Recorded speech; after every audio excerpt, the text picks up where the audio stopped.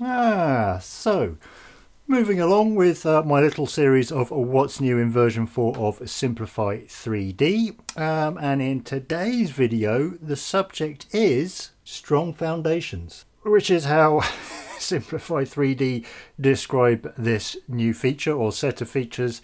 What it actually is improved support material, or at least at the bottom of support material. So let's have a look to see what they have done. Let's see where we've got to on Simplify 3D's website with the What's New in version 4 section. We have done variable print settings, preview your process, seamless process transition, drag and drop reordering, improved sequential printing. We skipped over the dual extrusion customizations because I don't have a dual extruder. We've just done the variable extrusion sizing and the dynamic gap fill. And which brings us down to enhanced preview controls. Now I did do number 3 here, the position readout, in the very first video because it was relevant. I'm not really going to go into the rest of these in detail because they are fairly self-explanatory just by reading what's going on here. It does in some ways improve the way that you can navigate around in the print preview. The position readout is obviously the biggest sort of functionality really, the rest of them sort of nice to haves.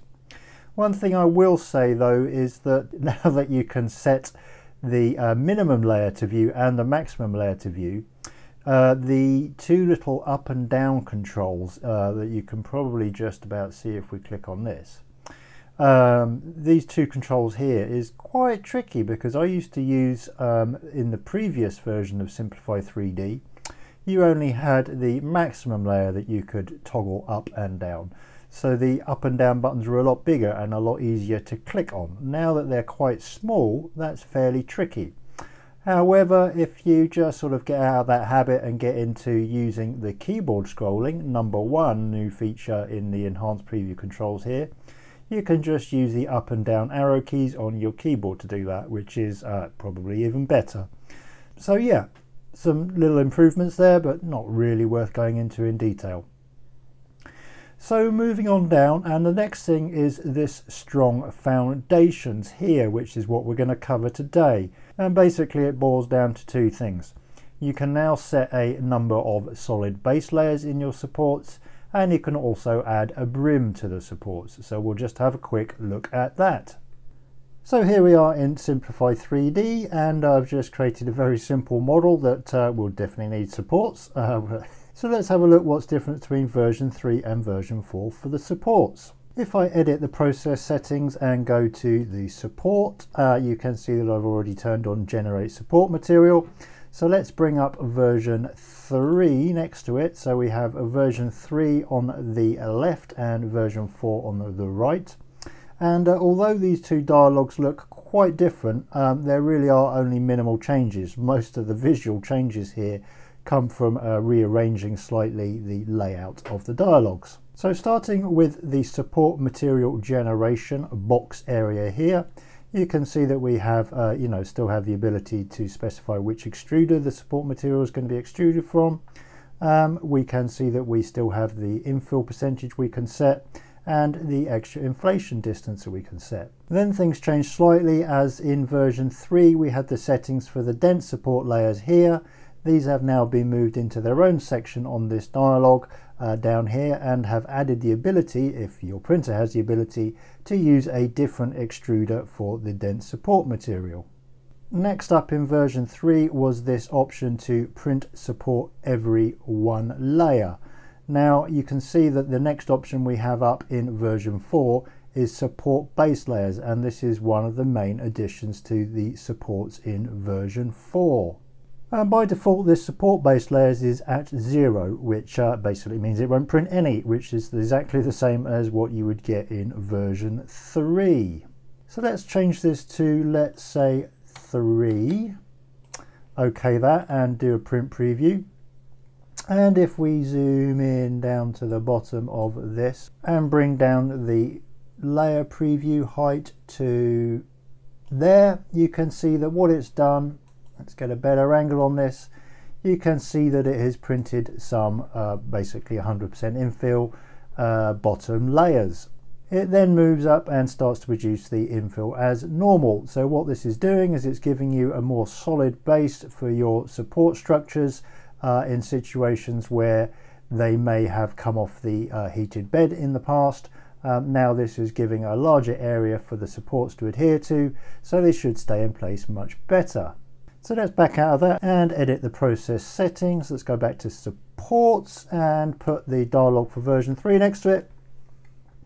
So we can see the other change down at the bottom in this particular box here is that in version 3 we had print support every 1 layer. Now this is doing exactly the same thing as far as I can see in version 4, so it's just a change in wording, which is probably quite a good idea because the wording in version 3 kind of suggested that if you change this to, let's say, 3, it would only print a support layer every 3 layers, which is not the case. In fact, what it's doing is a lot closer to what the wording is in version 4, and that is combining the support every X number of layers. So by changing it to 3, what it will do is every 3rd layer of the print, it will print out a support layer 3 layers thick. So if your nominal layer height is 0.2, it means that it will print your normal parts of the print at 0.2 mm layer height, and then every 3rd layer it will print a support layer 0.6 millimeters thick. So we'll have a quick look at that in version 4. So if we set that to 5, which should give us a good visibility of what's going on, click OK and do prepare print, we will get a little notification here about the ratio between the width and the height. So what that's saying is the height of our extrusion, and in this case the support layers, is much thicker than the width, which is, well, yeah, that's kind of what we're telling it to do. So we'll just say yes. And you can see, let's zoom out slightly, you can see that it has made very thick support layers. And if we go down, take this down to about there. So, okay, we've just printed a complete layer. If we go to the next layer, you'll see that it's just printing in the main print. So that's 1, 2, 3, 4, 5, and now it's printed a 5 layer thick layer for the supports, as well as obviously the normal print.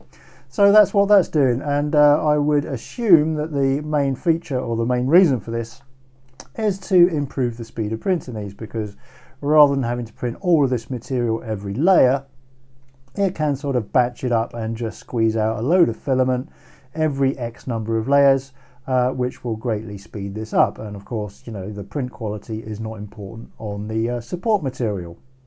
So let's exit out of the preview mode and go back to edit the settings and into support, and let's see what else is new in version 4. Well, not a great deal really. You can see we've now got this separate section we've already discussed for the dense support material. The separation from part has just moved location, the automatic placement remains identical, and the support infill angles also remains identical. So the other change that's in Simplify3D version 4 is the ability for printing brims around your support structure. So I'm in version 3 here, and if we have a look and let's say that we want to print a brim 5 outlines thick, and let's preview that, you can see, and if we zoom in again, you can see that the brim is only around the main printed part. The support structure has no brim whatsoever. So let's have a look at what version 4 brings to the table.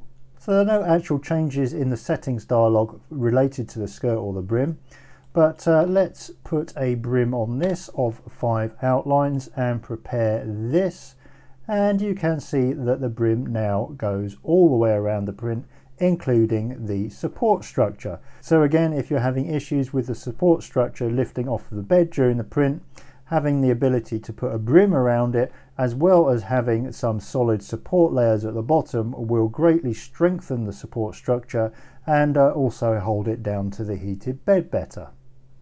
And there you go. So yeah, I think there's definite improvements there. To be honest, personally, I don't use supports that often, mostly for the reason that all of the models that I print are mostly designed by me, and I do my best not to, you know, have any supports. Occasionally they are completely unavoidable. And in my case so far, because I don't know why, but I haven't had any issues with supports lifting off of the bed. But I am sure there are people out there, particularly with tall prints, I would imagine, where the supports need to be very tall, may have had issues with the supports lifting off of the bed, in which case this will be very useful. Anyway, there it is. There's our improved supports, and in the next video we're going to be looking at the improved raft options in Simplify 3D version 4. So until then.